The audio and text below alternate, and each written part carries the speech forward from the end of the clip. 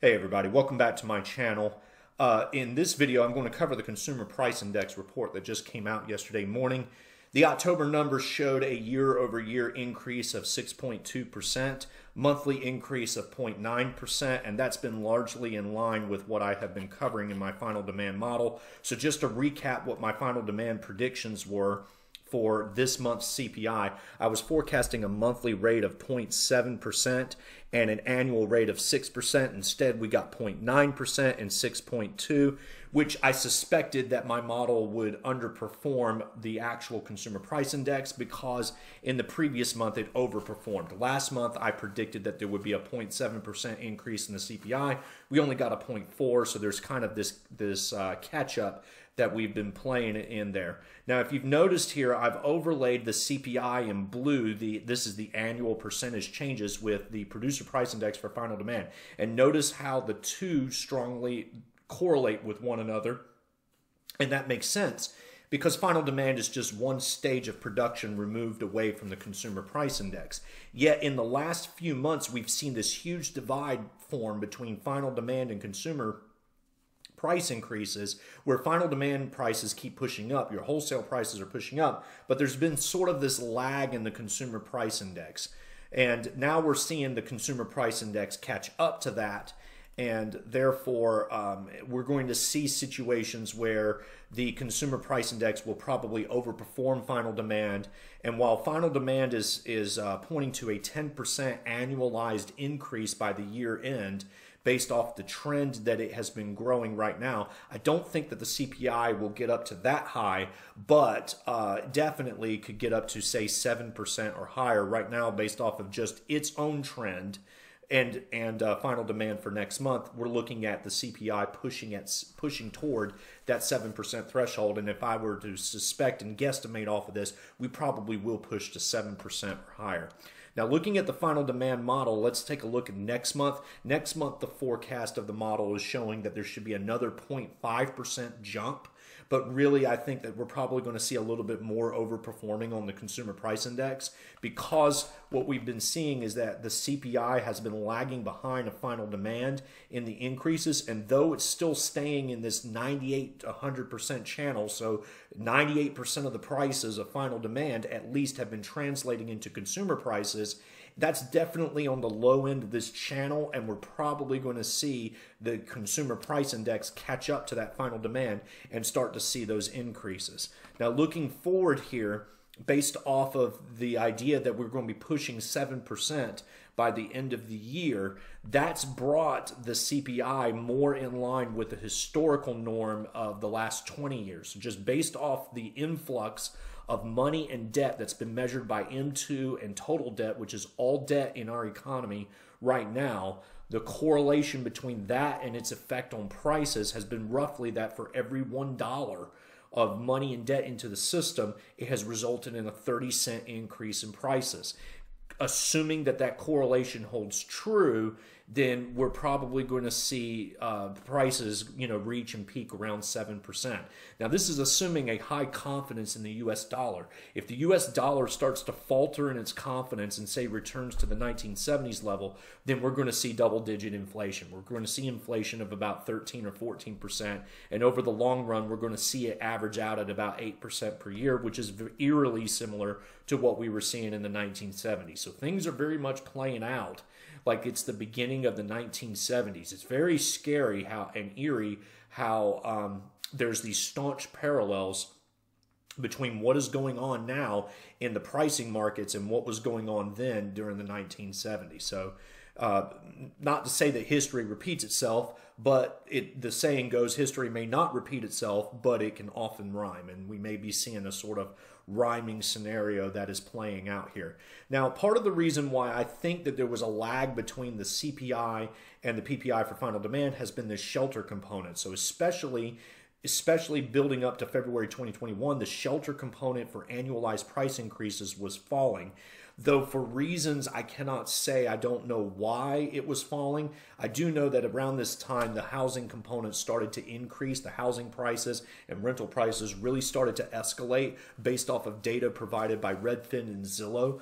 we had started to see those, and we were seeing those in the S&P Case-Shiller Housing Price Index, though why it did not translate automatically into higher shelter prices right away, I do not know, but we're beginning to see it, and based off of this V-shaped jump in shelter component prices, which is 1/3 of the CPI, we're beginning to see this jump. And based off of my own analysis between the trend for shelter prices and its effect on the CPI, based off of how high the Case-Shiller inflation rate has gone up to, we're probably looking at about a 6% price inflation building right now, okay? So that's going to have at least a 2% effect on the CPI, building that and keeping that CPI elevated for some time. That's going to stay elevated for throughout the year of 2022. So contrary to the narrative that has been coming out of our certain government officials, such as the talking points that have been provided by Secretary of Transportation Pete Buttigieg or Secretary of Treasury Janet Yellen or even President Biden himself, we're not seeing peak inflation.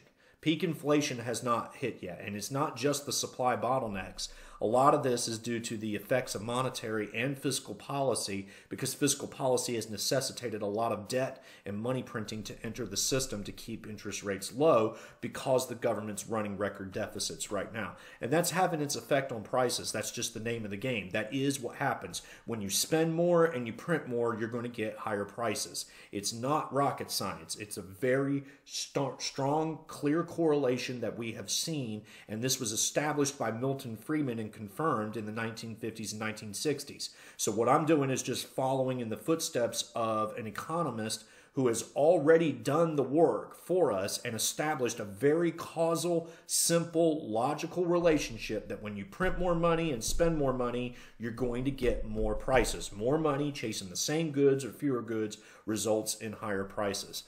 Unfortunately speaking, the shelter component cannot explain the total divide between final demand and the CPI, because once we correlate the CPI and strip out shelter prices and overlay that toward final demand and compare the two, it does close some of the gap, but it doesn't close all of the gap. So, here's the CPI once again. This is all items minus shelter. And yeah, there's definitely a stronger correlation here, but even when we take that into account, we still see that in terms of final demand, it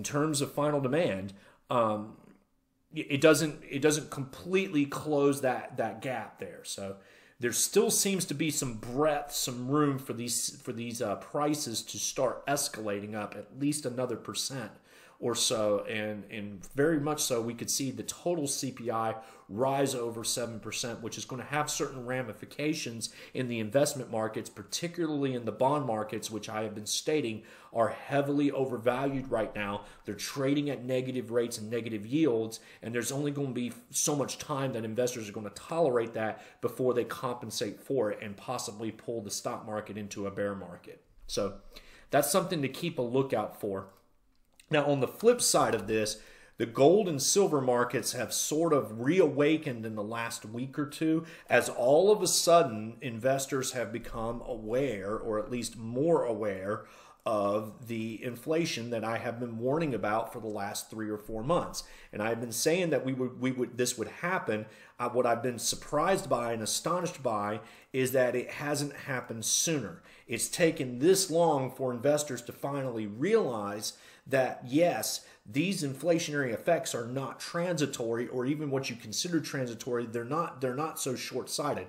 They're going to be with us for the next couple of years or so, and that's only if the Federal Reserve takes its foot off the gas. If the Fed keeps its foot on the gas and keeps printing money, then yes, prices are going to continue to escalate for some time. And as Milton Friedman has often pointed out, there's been about a 2-year difference between the initial stages of monetary inflation and their effect on prices. So it's been about 1.5 years now. We're beginning to see these effects, and if Friedman's right, we haven't really seen the full effects of monetary inflation yet. We're not going to see that until the spring, and even then, the Fed's only tampering down on money supply increases, it has not stopped or halted it yet. It's going to taper back its asset purchases, which is a start, but right now, monetary inflation on an annualized basis is still way higher than what it was even post-2008, when the initial rounds of quantitative easing and monetary stimulus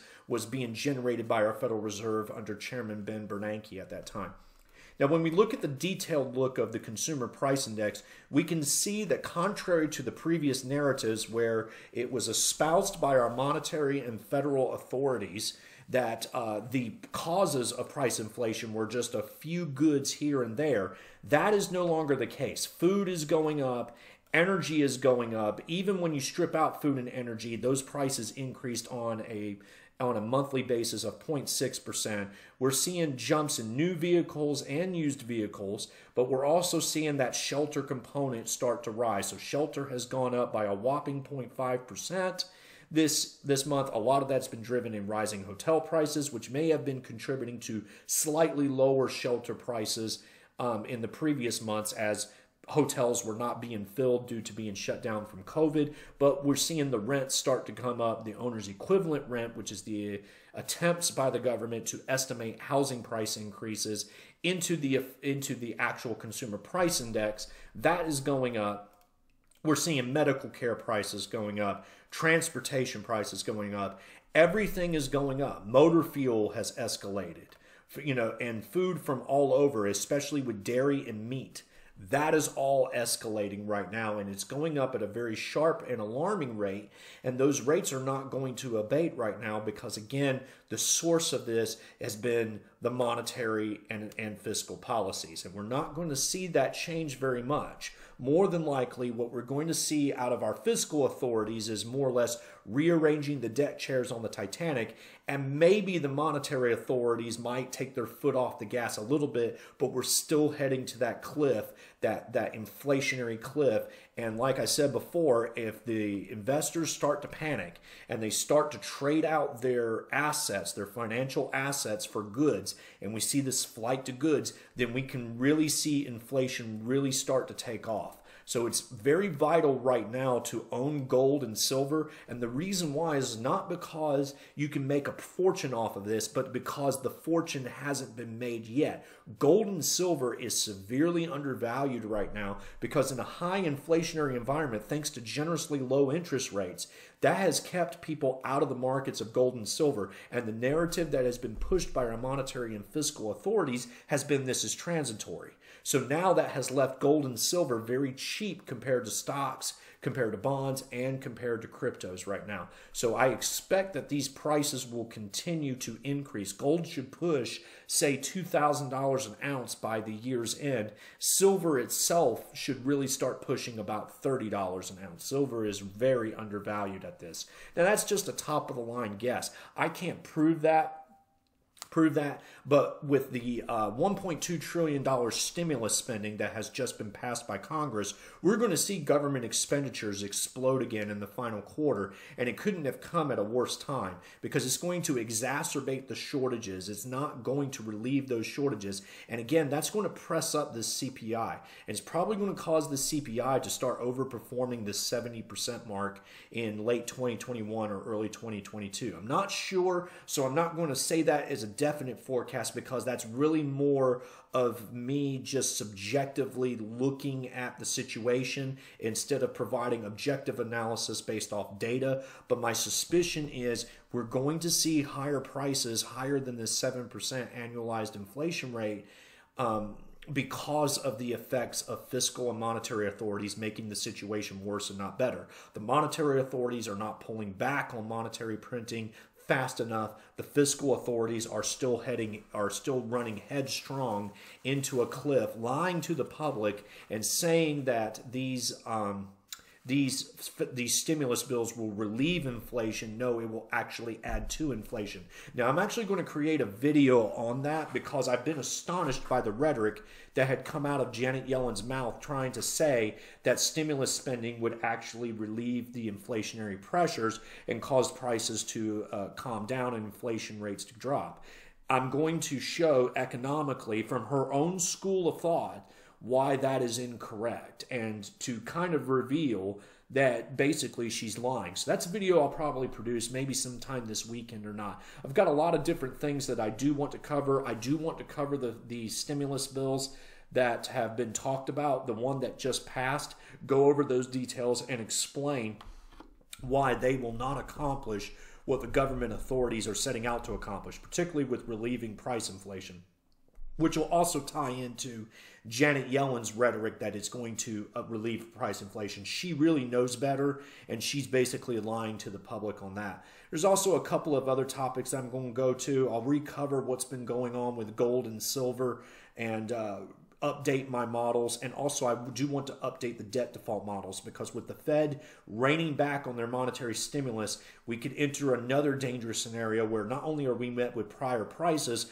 but we're met with higher interest rates, and that's going to have very, very bad consequences on our economy because our economy is over indebted. Fortunately, we were over indebted with cheap debt. What happens when we become over indebted with expensive debt? There's going to be a lot of bankruptcies. There's going to be a lot of foreclosures on mortgages. There's going to be a lot of businesses going out of business. And unfortunately, it's going to lead to quite possibly a depression. So I'm definitely going to create a video on that and what I think is going to transpire in the next few years. So stay tuned on that. The other thing that I'll probably cover is that about 5 months ago, I wrote a paper that kind of predicted all of this. And I'll probably just post that on this YouTube video, but it kind of shows you just how much foresight I had into all of this. Not that I'm a genius or anything, but it's just to let you know that I've been watching this for some time. I have been expecting this to transpire, and things have more or less played out as I expected, which is not good because my outlook on this is not going to be too rosy, too positive. So unfortunately, I hate to be the bearer of bad news, but that's the truth of what's going on right now, and it doesn't look like it's going to get any better anytime soon. Guys, thank you for watching. If you like my content on this video, make sure you click that like button. Subscribe to my channel so that way you get updated with any new videos that I come out, providing you the top of the line, latest information and data analysis that I can on our economy right now. If you want to hear more about my projections and stuff, you can watch my previous videos, my previous takes that I tried to organize by topic. Also, click that notification bell on the video. That lets you know whenever I upload a new video, so that way you can, get a look at what's going on in real time. So once again, I thank you for watching, and I'll talk to you guys next time.